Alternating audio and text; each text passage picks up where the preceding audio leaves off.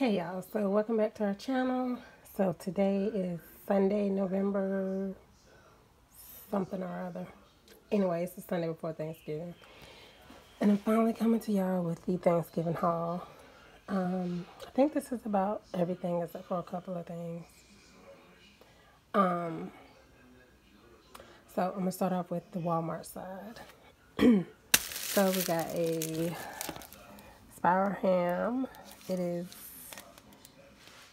almost a 10-pound spiral ham, which is more than enough for us. Also got a 17-pound turkey. Got this from Walmart, of course, and some stock, backup stock of broth, peanut oil to fry the turkey. We fry our turkey every single year. Some more butter. Got the salted and the unsalted. Say hi, Junior. Hi. Okay. Some mini mason jars. I'm gonna do my mini apple pies in there. And then I got a pack of turkey necks. I'm doing a small thing of dressing, not a whole lot, so I didn't want to get too much. Some pasta for the macaroni and cheese. Some Creole seasoning. This is what I use to season my turkey, the outside of my turkey. And then we have the honey praline ham thing. And then I have the one for the turkey. They didn't have the Tony, so we went with this. This one's good too. You can't really go wrong with Zatarain's. And then some gravy. Although I usually make gravy, but some Hawaiian rolls. Those probably won't last till Thanksgiving. Some ranch dressing, some milk. I got this. I'm going to be making cheesecakes. Okay, let me go back here.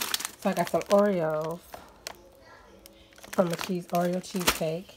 I got my cream cheese from a cheesecake. So I'm making like 3 or 4 cheesecakes. And then this is going to be for my brownie, which is going to be my Oreo cheesecake base. Yeah, I'm doing a Oreo cheesecake and it's going to have a brownie base instead of crushed Oreos.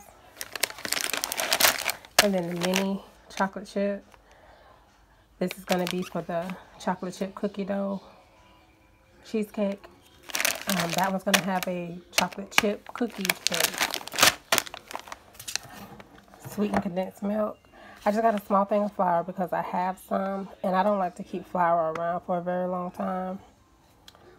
Just because I don't know why. Some Nilla wafers for the banana pudding. I'm only making a small pan of that.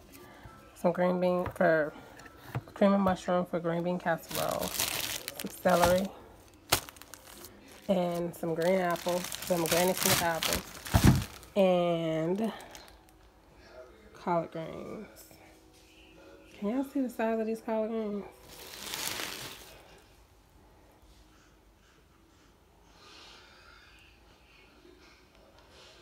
Yeah, these were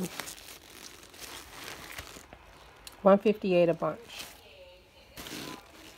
And then we got the eggs. So yeah, that is it. I always, and this stuff from